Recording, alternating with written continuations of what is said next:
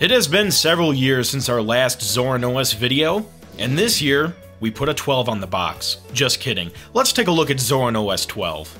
It is worth noting that Zorin OS 12 comes in two versions, Ultimate and the free version, Core. The Zorin Appearance panel in the Settings application provides users with options for different types of desktop layouts. This setting includes a few desktop environments from Cinnamon, and these are very familiar to Windows users. A GNOME 3 option is also present.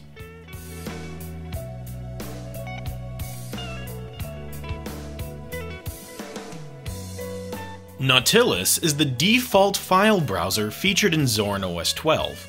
This system also has a lot of great pre-installed software, including the LibreOffice suite, which is compatible with Microsoft Office files.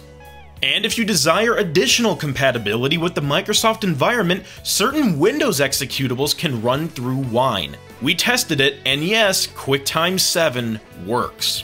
Firefox is included for web browsing, Geary is included as your mail client, and Empathy is also included as a chat and IM client.